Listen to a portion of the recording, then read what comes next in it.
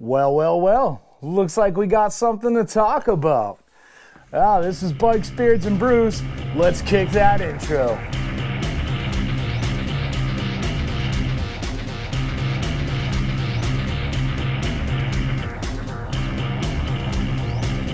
Hey guys, welcome back to the channel. Before we kick this one off, make sure you like, comment, subscribe, hit that bell notification. New videos starting today on Mondays, Wednesdays, and Fridays. And well, today is a Monday, and it's not a Grinds My Gears Friday, so let's go ahead and change that background. I know you're used to seeing the Grinds My Gears stuff when I talk about Ruroc, but as you can see, I actually have a Ruroc in-house, so we are gonna check this out. Now, first and foremost, I have not opened this yet. It is not opened. So this is gonna be a first look, and then shortly after that, I'm gonna go out, I'm gonna take it out for a couple rides and stuff. You know, this video is actually gonna take a few days. And then I'm gonna give you my first impressions on the helmet. Later on, I'm going to do more of a long-term review on it. Actually, come June, I think towards the end of June, I've got a couple trips where I'm going to like Virginia and Georgia and stuff like that. So I'm gonna put like probably about 3,000 miles on the helmet in a couple days. And that's gonna be a good way to really test it because I'm gonna be living with it very long term for that sort of stuff. Provided, you know, everything goes well after I crack this open. Let's check this out. I am quite excited to see this. I don't actually know. I've actually ignored a lot of the unboxing videos and stuff like that because I kind of want to be surprised at what I saw. So yeah. All right. So first things first, I got my pen lock. This is actually the chromatic pin lock, so it tints. Shockwave. It tints in the sunlight. The reason why I got this is because I normally ride a modular helmet. So when I have that helmet, it's kind of cool. I got the little slider on the side, you know, shade drops down. I'm not a huge fan of like just changing visors all the time or carrying two visors. We'll see if that changes with the Ruroc, but this is for me, so I can pop this onto my helmet on my visor, and I can actually have tint in the sun and, you know, not have to sweat it. So we'll see. All right.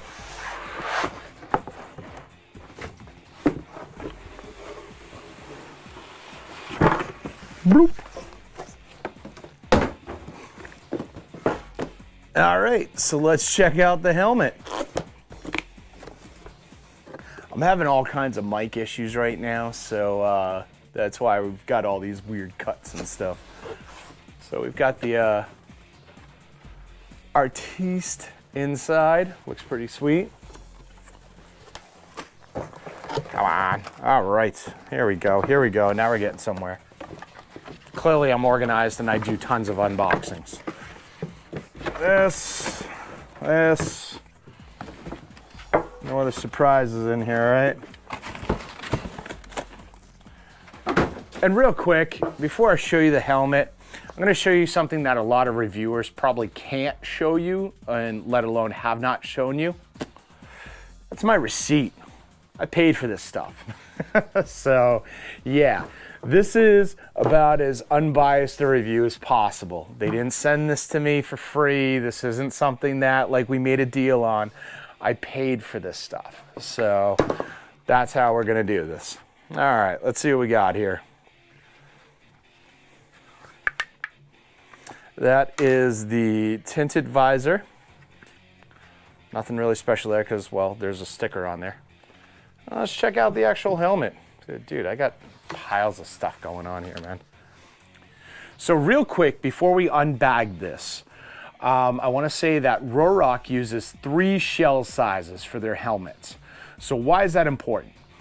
It's important because not all companies use 3.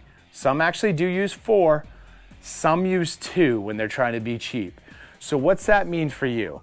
Well, if you're using 2 helmet sizes, what that means is the entire like gamut of sizes. So extra small, small, medium, large, extra large, 2X. there are only 2 different shell sizes. And to make it so it fits your head, they just put in thicker or thinner padding. So say like you're a large and they're only doing 2 helmet sizes, you're gonna get a 2X helmet with a whole bunch of padding in there, and you're going to look like a bobblehead. It's just gonna happen. So you wanna find those companies that use like 3 or 4 shell sizes. That's a very important thing to have. So, without further ado, let's check this out. Oh yeah, crimson. You know, right away, I gotta tell you, I like the paint. It looks cool. I can see, like with my ring light and stuff, the way it's hitting it, I'm definitely getting different shades of red and stuff. So that's really cool. I'm willing to bet the video is not gonna fully give this justice. I've seen these things in like different YouTube videos and stuff like that, and I couldn't tell that, you know, the paint just looks this cool. It actually looks like it's got a little bit of fleck in it, so you know it's got that sparkle. Let's check this out. So one of the things that the new Ruroc did is they got rid of the butt plugs. If you've ever watched my Grinds My Gears videos on these, put it right there for you. You'll know that I did take credit for that, even though I'm pretty sure that they just, you know, advanced enough where they stopped putting them in. So they've got like their open and closed vent here. It's definitely kind of hard to switch back and forth. That's not too bad. Probably just needs a break in. It's new. That's what's going to happen. There's another one in here. Yeah, I can feel it. That opens and closes the mouth. So, you know, you've got your venting. That's cool. Sweet. Now, one of the things that I thought was strange, and then I talked to my buddy Chopper Fett about it, I wasn't quite sure how these helmets were going to work. Because when you order one of these helmets, you'll see that, like, for example, I ordered a 2X. This is actually an XL/2X. And I was like, okay, are they just gonna throw all the padding in like the box and I just switch it around like a Mr. Potato Head? What's going on? So actually the padding inside, which we may get to very shortly, unzips and you can take out a layer and actually make it a little thinner. And I think that's actually kind of genius. It really is. So I'm gonna go ahead and try this on. I'm assuming that this is going to be in the extra large configuration at this point. All right, let's try this out. Oh God, it's like a birth canal.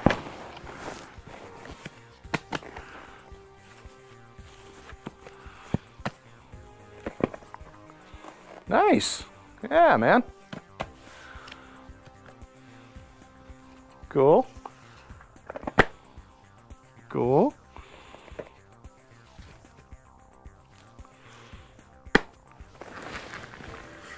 Ugh, you know, I don't think I'm gonna have to remove any padding. That feels pretty snug. There's a lot of room around the ears, so I'm probably gonna put this in for now. So it feels pretty good, weight-wise and all that stuff. It feels like it has good construction, like definitely no complaints there. I'm digging this. We're not really gonna take it all apart just yet. You know, I definitely wanna ride with it and stuff and not go crazy with it right out the gate. But yeah, so now you've seen the helmet. Let's see the helmet on the bike and let's see what we come up with. So let's go. All right, guys, we are on the road with the Ruroc Atlas 4.0 finally. The rain is let up, the sun is out. It's a little over 70 degrees out. And I am taking the same road that I used for my last review on the last helmet that didn't work out so well. But this review is all about the Ruroc, so that's what we're going to be doing. I had mentioned before that I normally use a modular helmet, and with a modular you usually get a built-in drop-down visor. Ruroc doesn't have that option. It's also not modular, so this isn't something that I'm taking points away from them on. It's more than understandable. So I do have the pin lock in. It is the chromatic one that darkens for sunlight. Come on, people. So if the lens looks tinted right now, just know that I actually do have the clear lens in, but I have the $99 pin lock in that darkens for sunlight. So far, it's working pretty good, I will say that. I mean, I can tell things are darker. I don't know exactly how dark it gets. We're not riding into the sun. I'm hoping the sound is going to be good. I did take a brand new Purple Panda microphone, which is what I use in my other helmets, and I put a little Velcro on it, and I placed it exactly where Ruroc has their little Velcro dot for the place that they want you to mount a mic. So far, I will say, this helmet's really quiet. It really is. It's actually quieter than my modular.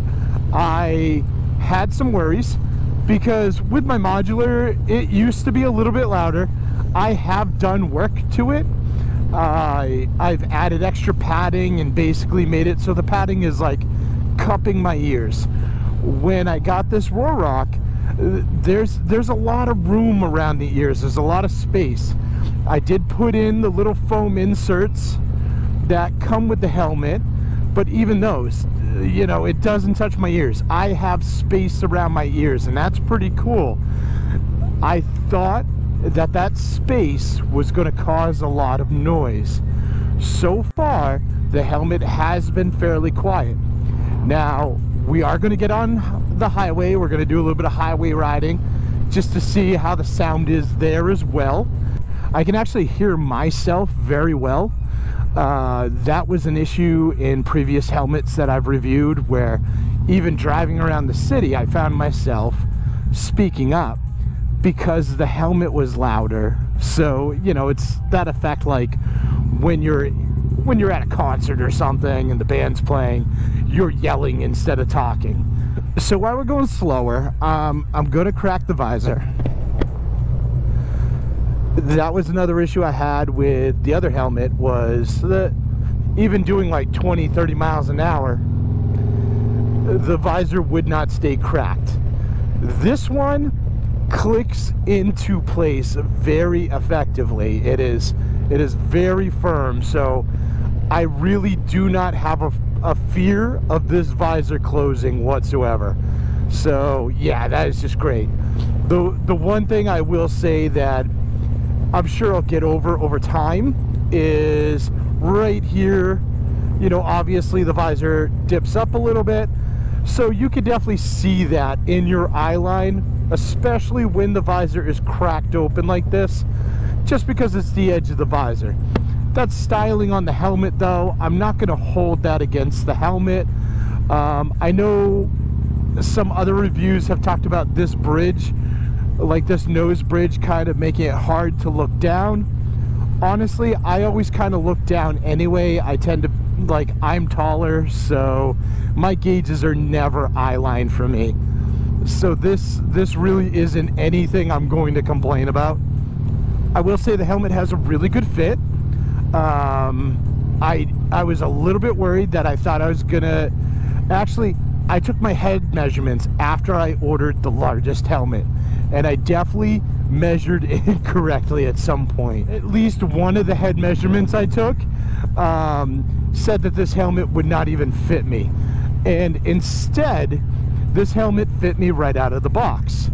As I mentioned before, I was a little perplexed as to how they were selling like an extra large, 2 extra large helmet together. It was just a helmet, and that's because if the helmet's too tight, you just go into the padding and you remove like a layer of the padding, and then it becomes a 2X. All the padding has little zipper pouches, so it's very accessible. You're not going in there with like a box cutter or something, like doing some crazy surgery on your new $400 helmet or $500, $600, whatever you paid for it. So that's not a worry at all. I have my glasses on today. I do normally bounce back and forth between glasses and contacts. For those of you who do wear glasses, the channels on the side are really good. My glasses slide right in there, no problem. Actually, on my modular, it's a little bit harder to get my glasses in there and to get them to sit comfortably on my face. They actually, they tend to like tilt and lean and stuff like that. And that helmet is designed for people with glasses. It does have that channel. So yeah, this one being as easy as it is makes me very happy. I'm good with that. I am totally down with that. The vent up top, let's see, let's try it out right now. Okay, yeah, I can open it and close it with these gloves. It is a little hard to do. I have my mechanics gloves on, in case you're wondering. It is a little hard to do right now, but that I'm chalking up to the fact that it's brand new. Things are going to be stiff. You want them to be stiff. You don't want crap just sliding all around. I have this vent closed right now. Honestly, I'm not a fan of this vent because the switch for it is inside underneath here. So you got to kind of like get in there or go in from the top to open or close it. This is fine if you don't open and close your vent a lot. Like if you're somebody who's like set it and forget it.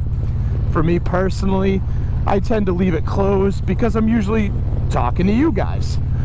But you know, if there's a time that you want to crack it open, it's not easily accessible when you're on the road.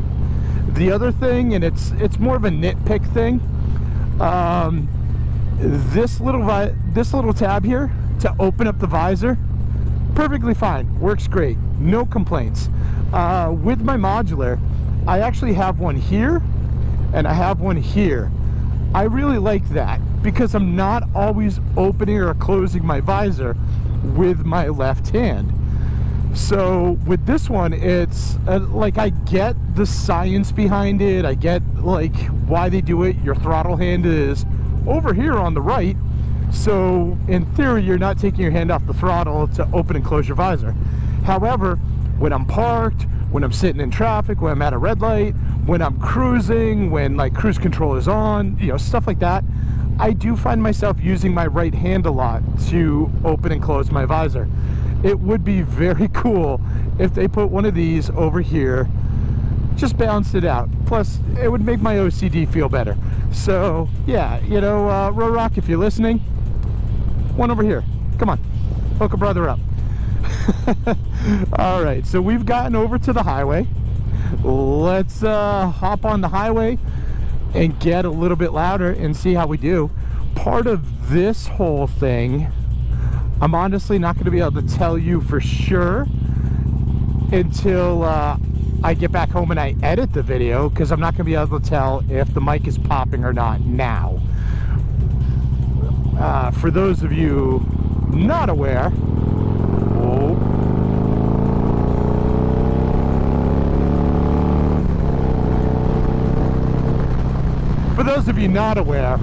when your microphone's popping and stuff, it's just because there is so much sound coming into your helmet, so much wind, so much just everything, that it's just completely overloaded.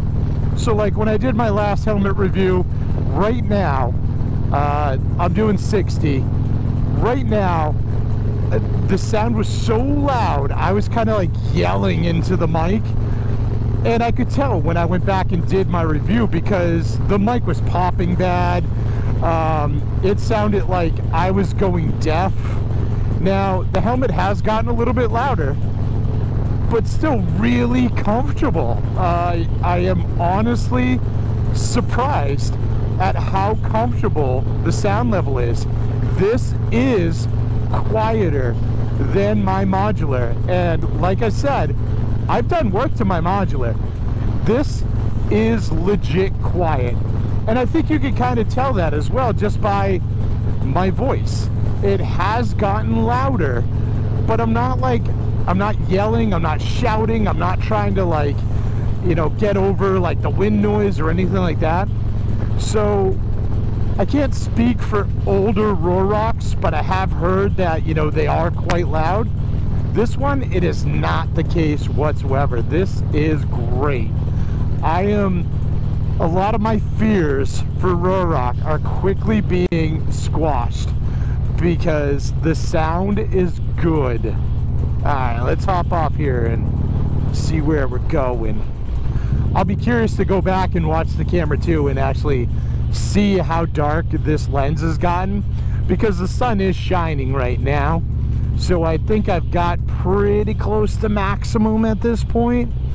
One of the other things I didn't like, it's more of an aesthetic thing, and I'm going to be fixing it, is if you look at the sides of the helmet here, you kind of see all the gears and stuff through the clear part on the lens. Now when you're wearing the tinted lens, you can't see that stuff. It's not there, obviously. But with the clear one, I don't like the look. It just shows too much. I would have liked if this back here was blackened. I actually ordered some carbon fiber vinyl wrap that's going to be in tomorrow, and I'm going to put that on the back edges just to kind of clean that up a little bit and you know, just make it what will be, in my opinion, look better. But yeah, this is cool. I'll definitely carry the tinted lens. I'll throw it in my road case in case I'm like riding and it's just like I'm riding only in the day and it's crazy bright. But honestly, this lens will probably be my go-to, just because it tints, it stops tinting, it does what I need to do while I'm riding, and I can make long trips. I'm not a big fan of unhooking the visor, hooking up a new visor. I don't like switching back and forth on stuff. I'm very much a set it and forget it sort of guy when it comes to stuff like this. So if this lens works out in the way that it seems to be working out, this will probably be my super go-to lens. I know all of you at home that have ordered like, or are planning to order like 10 different lenses for your Ruroc are probably like, oh, you suck, whatever. That's, I don't care. This is cool. This is good. I like it. There's only so much I can really tell you right now, because it's a short trip, and I'm not gonna lie to you, and I'm not gonna make things up, and I don't want to go crazy on, like, you know, a review, like sitting there going, oh my god, it's the greatest thing since sliced bread. This is a really good helmet so far, and I'm really digging it. Good on you guys, Ruroc. You did a good job. So one of the little tidbits of information I will give you guys that I've been told is okay to share with you is Ruroc does not have the intention of putting out a 5.0 on the schedule that they've been doing for the 1, 2, 3, and 4. So if you're on the fence about buying this helmet, but you're saying, oh, well, you know, we're already like halfway through the calendar year, I'll just wait for the 5.0 to come out. They're really happy with how the 4.0 has turned out. So now they're going to slow down a bit and start making more incremental updates, probably spaced out a little bit more.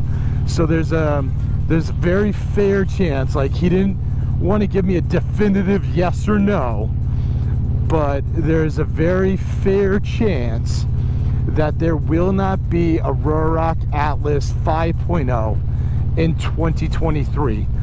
So I'm sure you'll see more colorways and styles, maybe a few helmets without teeth on them, you know, stuff like that, but not a 5.0. That's another thing I want to bring up, actually, when I'm thinking about it. I love this color. This color is great, and the camera's not going to do this color justice. No matter what I do, the camera is not going to do this helmet justice. You definitely see a lot of different stuff when this camera is out in the light. It has like maybe a little metal fleck in it. It definitely like it kind of shifts color a little bit depending on which angle you've got it in. So yeah, it does not do it justice. However, because it's a matte color, oh man, this thing attracts fingerprints and marks and stuff so damn easily. Like it's kind of crazy. Honestly, I would love to see Ruroc put out this exact same helmet, but throw a clear coat on it, just to make it a little bit more like, you know, fingerprints and stuff won't stand out as much as they do right now.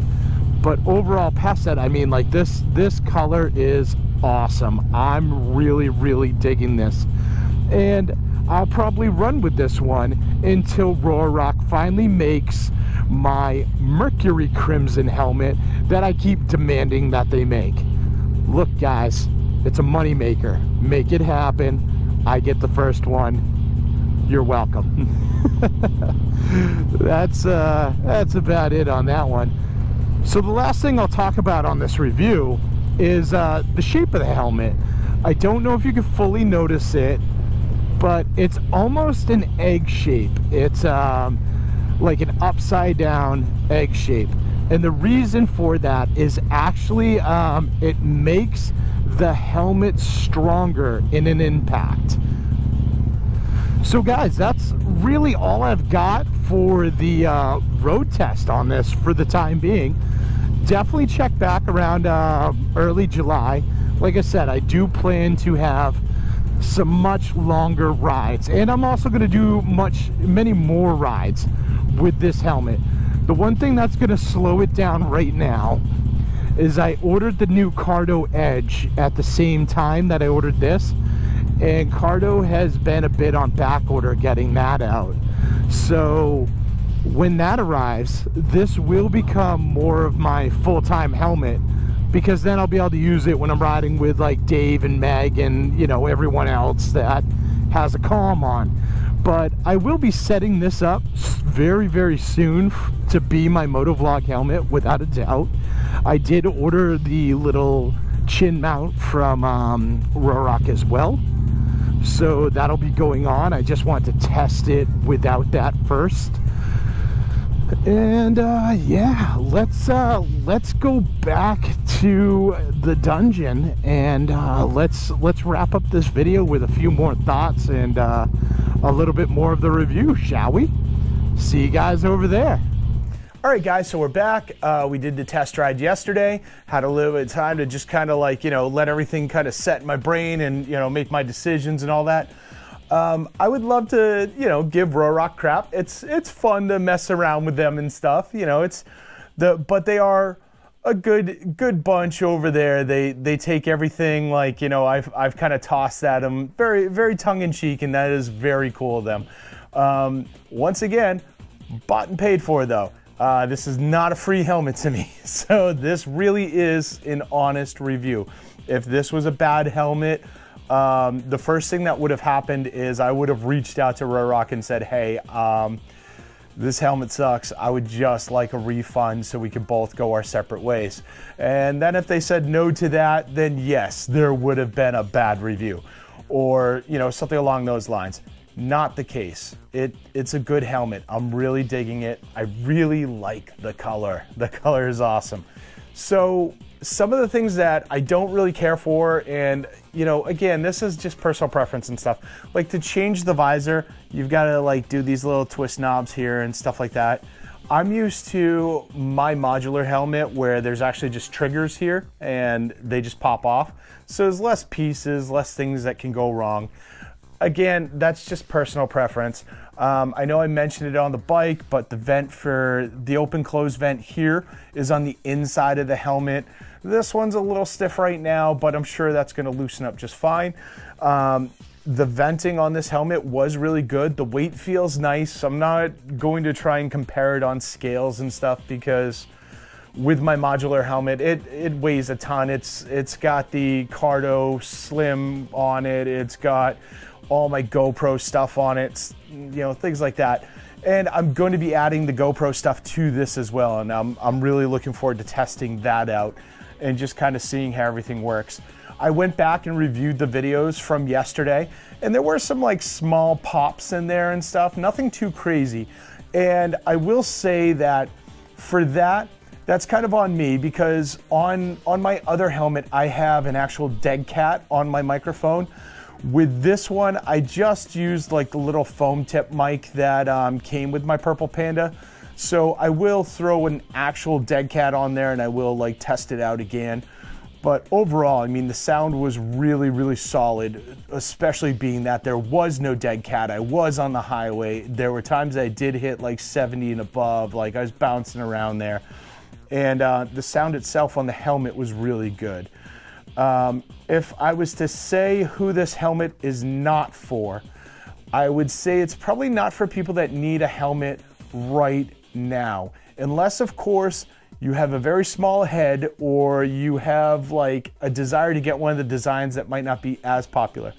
If you go to like the Ruroc website, you're gonna see that a lot of the larger sizes, I wanna say from like large, 2X, and I think maybe mediums and stuff, depending on the model or the colorway that you're looking at, are unavailable, and they'll be unavailable for a few months.